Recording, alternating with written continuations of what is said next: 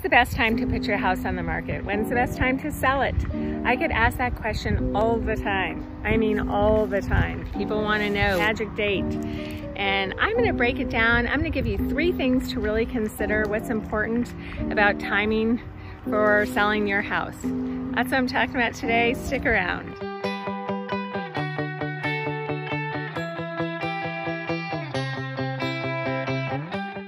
Hi, I'm Annie Baker. I'm a realtor here in Silicon Valley, and I'm waiting to walk in to meet a client. I'm a little early, so I'm at this pretty park. And one of the questions this seller asked me is, when's the best time to sell the house, Annie? You know, we don't really have to sell right now, but we want to start getting ready. We want to be prepared.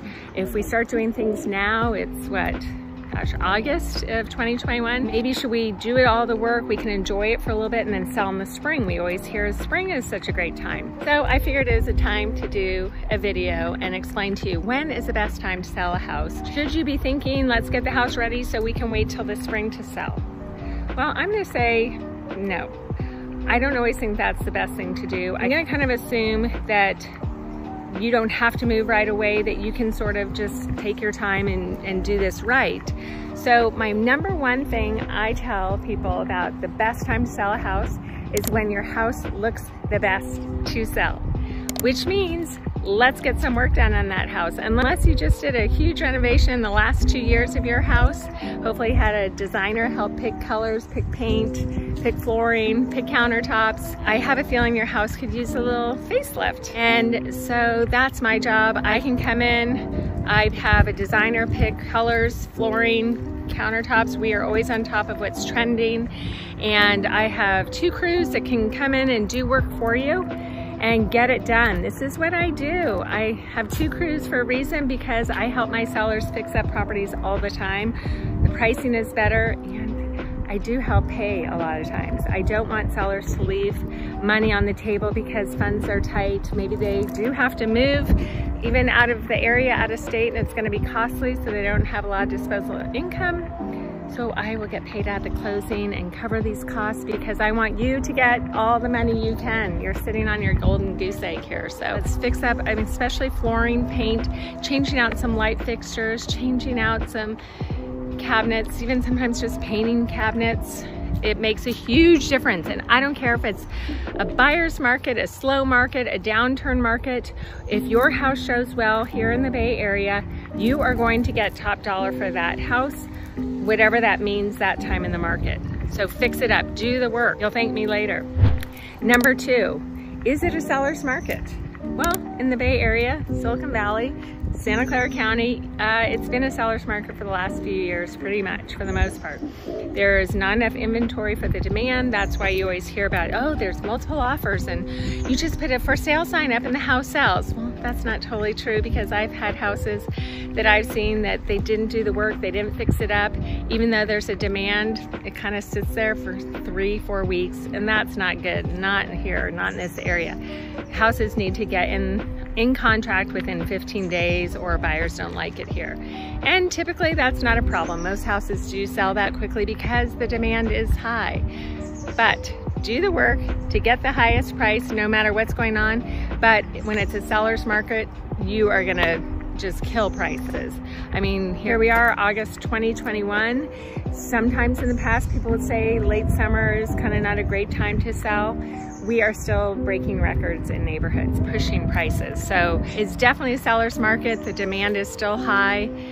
So get your house fixed up and let's push your price up to get you top dollar. Number 3, what's the inventory? What are the choices for buyers in your immediate neighborhood? So when you take into consideration the competition for you, I'm not talking about 5 miles down the road, but in your same school district, in your same neighborhood, what's going on? Put yourself in the buyer's shoes. If you're a buyer and you want in that area, that neighborhood, and there's 5 other houses all about the same size, well, they have more choices. So what I'll do when I know a listing is coming, I'll be calling the other realtors in that area with active listings or houses that went in contract, and I'll be asking, hey, was there a lot of interest? Did you have multiple offers? What was going on?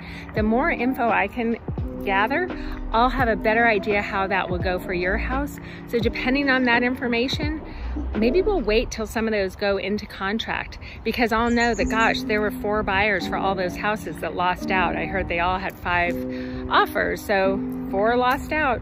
Well, all those buyers are gonna come walk into your house, and we'll just keep pushing that demand up, and I'll find out what those houses closed for, and I'll tell buyers, agents, that, hey, I already know what that one sold for. You gotta beat that. So there you go. That's another way to drive the price up, knowing what's going on in the market to push the buyers up. If you read a lot of stats about, you know, the national averages, when's the best time to sell a house, yes, a lot of times they say spring is the best. Sometimes one report will say the first week in April, best time to get the highest sale price.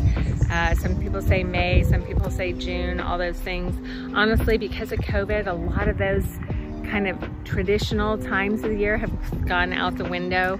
I will say spring is usually when you have the most buyers come out of the woodworks, and you can get more multiple offers. So let's say instead of getting 3 buyers, maybe in the spring you might get 6 or more. So I do get that, and the more demand, the higher sale price can go. But I'm telling you, in this area, for the majority of my 16 years doing this, if you've done the work and the house looks all updated and fresh and clean, no matter what time of year, if it's a downturn in a market, you will still get the most you can for that house at that time of the year. So right now, if you had a choice, I would say you can list it and you're gonna get a really high price no matter what, because there's so much demand right now. Just make sure you do the work to make sure the house is updated. That's the best time to sell. If you have any questions, don't hesitate to ask below or reach out to me through my website. If you wanna know what the value of your house is right now, I have a link below, lots of resources down there. If you're thinking about moving, I have some other cities relocation guides. So until next time, have a great one.